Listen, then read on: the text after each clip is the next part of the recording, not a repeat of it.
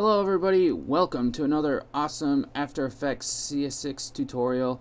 I'm your host, Buddy Blackford, and I want to show you how to create some really cool looking motion graphics typography looking stuff. So what I mean is I'm going to use the text animator that's within our text layer that you may not have seen to figure out how to make this stuff look cool. So let's get started and I'll show you really what I mean.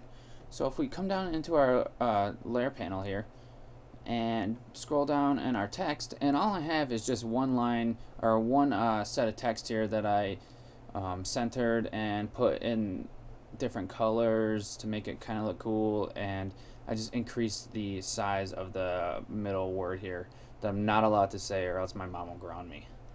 Just kidding. So we twirl down here and we've got our text, path options, more options, and that's not what we want to use right now. We want to come over here to this animate button, click on it, and we've got a whole bunch of things that we can now animate individually, and we can always add these to each other. So what I want to show you is we've got the transform properties here, we've got our character properties here, and then we've got some other properties here that we can also animate, and I'll go over those ones later. So the coolest one, I think, to show you guys at first will be the scale. A lot of people use this scale in the motion graphics on TV and in commercials and everything, so it's really pretty cool looking. So we've got our animator that just popped up called Animator 1. We've got our range selector and our scale. Now if we come and scroll down the range selector here, we've got start, end, and offset. Well, the start here, if you look up here on my text in my comp panel, you see this little line right here with a little green arrow there, or not green, red arrow. I'm just thinking about comic books too much apparently. So if we scroll our start here, it's going to move that little cursor there, and that is how we're going to use, or that's what we're going to use to animate across the screen and across the text. So this is the starting point, and then the end point is also the same thing in case you wanted to go backwards for some reason. So what we're going to do is we're going to make our scale 0. Just type that in, because you can go negative on your scale too and make it be upside down, but I don't see why you want to do that right now, not for this project. So we're going to put that at 0, and then we're going to keyframe our range selector from 0 to 100, and here we go. And I'll show you what that looks like. So if I render this, we've got our characters animating on word or letter by letter.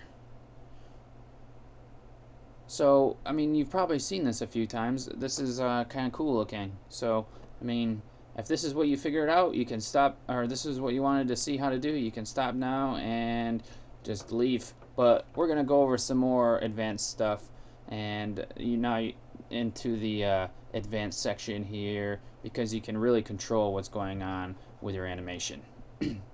So I'm gonna stop this. I'm gonna move it in here to where we have all of our words up, and we're gonna come down here into the advanced tab. Now we've got a whole bunch of different things going on here, and I'm gonna show you how to use these pretty thoroughly, I think. Hopefully.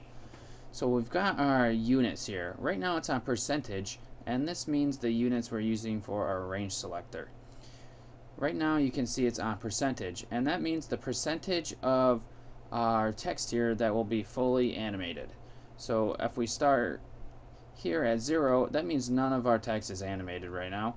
If we come into the middle here, this is 50% of our text has been animated, and then of course at the end 100%. We can change this here to, from units, we can change it to index, and I'll do that real quick. And you can see the range selector has changed to 33. Now there's 33 characters in here, so there's probably a few less actual letters, and then there's actual spaces that they're counting also. Now since each letter counts as an index, you can easily tell which letter is going to animate rather than when you're using percentage. So if I come up a couple frames, I'm going to press page down to move frame by frame. Now our index is at 1. That means the A is totally animated right now. If I move in to a couple frames in, we're at 2.1, which means the N is totally animated, and then the I is going to start coming in. So you get the idea here. Now it counts the spaces here. As you can see, there's a space in between animate and whatever the next letter is, and it's pretending to animate that space up the same way it would animate the text. So we got that going on, and you should understand that now. That's a way that you might be able to change and finer, or be able to finally pick out what letters you want to animate on and everything like that. Now we've got this based on right here, and we've got characters excluding spaces. So if I change it to that, it's going to animate without animating, or animate the characters on without having to animate the space in between. Now when that happens, the range selector gets a little munged up sometimes, and it still thinks we have 33 characters in there, but we don't, since the spaces aren't animated. And I'll show you this, but I'll come over here to where we're close there, and I'm going to go by pressing page up, and after the E, normally the space would try to animate on, but it's not going to. It's just going to skip right to the T. So the range selector, once we get to the end, is going to have to be adjusted. So once we get to the end here with the exclamation point, right here is when everything should be done. So probably about 28, and the end here should be 28.